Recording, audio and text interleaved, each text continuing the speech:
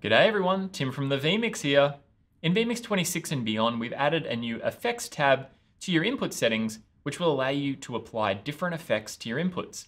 On launch, this has two options, one for Gaussian blur and the other for LUTs, or lookup tables. To add a new effect, just go into your input settings, go to the effects tab, and then click on the plus button. Now I have an Ada PTZ camera here on my desk, pointing to my new tutorial PC that I've just built. And I'm going to be using this to demo some effects. So firstly, we need to go into the input settings of the input. And we can do that by clicking on the little gear icon in the bottom right-hand corner. Then we just need to go to our effects tab over here. Now on this screen here, we can add a new effect by clicking the plus button here and then selecting the effect. And for example, I'm going to use the Gaussian blur first. Now, as you can see, that has now blurred my input. Now I can change the strength of the blur by using this slider across here. And I don't need to just blur the entire input. I can actually select a portion of my input to blur by using the crop option up here. So I can use this to just blur out a certain segment. Now I'm just going to blur out that power cable in the middle here, like so. So now you can blur out just that power section in the middle. Now I can rename this if I want to by double clicking on it. I'm going to call this power. And so now I know what I've blurred out. Now if I want to switch this off and on temporarily throughout my production, I can use the little eye icon here to turn it on and turn it off. If I wanted to remove it completely, I would select it and then click the minus button right here. Now I can add multiple effects to my input. It doesn't have to just be a blur, but I'm going to show you another blur as well. So I'm going to select this blur here. Let's make it a little bit blurrier. And what I'm going to do is just crop out the hammer.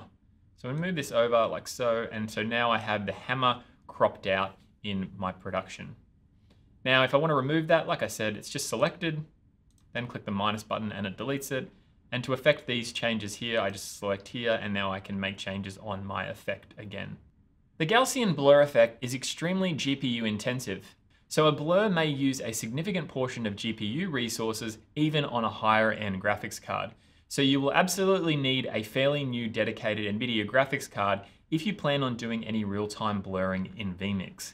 Now, if you are going to be using the blur for a background image for, say, a green screen or something like that, it's going to be way more efficient to blur it before bringing it into vMix. So blur it in a program like Photoshop or a free editor like GIMP or Paint.net, and that way you're not going to have to use the blur in vMix. The image will already be blurred. Warning! Blur effects should not be relied on for obscuring sensitive items or people's faces. Adjustments elsewhere in vMix may cause the blur effect to temporarily deactivate at any time, revealing whatever is underneath. End warning. So vMix has supported three-way professional color correction since version 21, as you can see over here on the color correction tab. But we have had a lot of people continue to ask for LUT support, so here it is. Now, we need to go back to the effects tab in order to add a LUT. So what we need to do is go back here and then click the plus, then click on LUT. Now, in order to apply a LUT, we need to browse for it and add it to our production. So what we can do is then click the browse button here, then select a LUT. Now, these are some of the ones that come with vMix that we can add just for an example. So I'm going to select this sepia one here.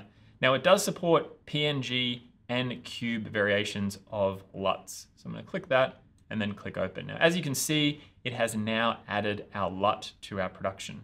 Now we can change the strength by using the slider here on this input. I can crop it again, so I'm only using a certain segment. So let's just say I go half. So I can do a 50-50 before and after type thing. So this is what we've got here in our production. So we now have a LUT and we also have a blur applied to this particular input. So what you might want to do now is apply these effects that we have here to a different input.